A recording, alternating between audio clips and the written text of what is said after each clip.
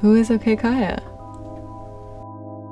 OK Kaya is a music project. I spend most mornings trying to get over myself. Moving from Norway to America was super different. I always found Norway really small and homogeneous, and now I really like it. It's beautiful, but I always wanted to live in a big city.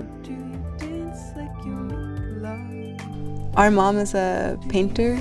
She just is obsessed with music. My dad, I think he used to live in New York and try to do Broadway shows and shit, but not anymore. Now he writes government policy for the United States of America. So a lot of my influences just comes from just being in a house that had a lot of music.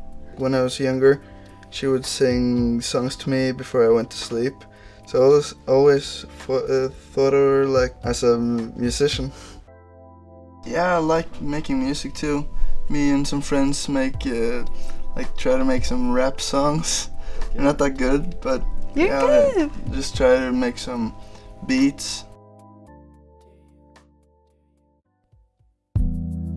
I let 2 years of recording go.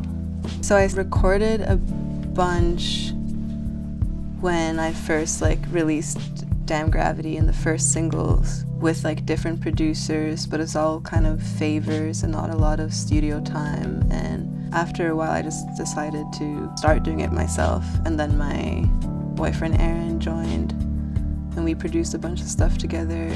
Doing it felt like the most natural thing ever. I didn't know that recording my songs with him would feel like that, but it just felt really natural.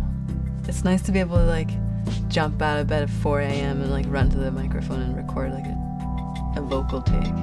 Just took a long while to know what I wanted to do and also do it in the way that I wanted to do it. I'm quite stubborn, so I'm frustrated a lot because things don't work out according to plan, ever.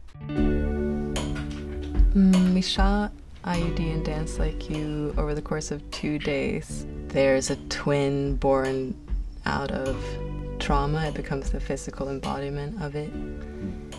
And it's just how they interact in the private and public space. I wrote it last year when I was considering getting an IUD, and in this current political climate, it's hard for some people to get the sexual health care that they need here, and I'm mad about that, and so I wrote about it. The goal is to someday write a song that is as good as a happy song, just to find or to feel that happy about something. So I guess I will probably write sad songs for a while. It's just how I cope with things. Would you come with me to get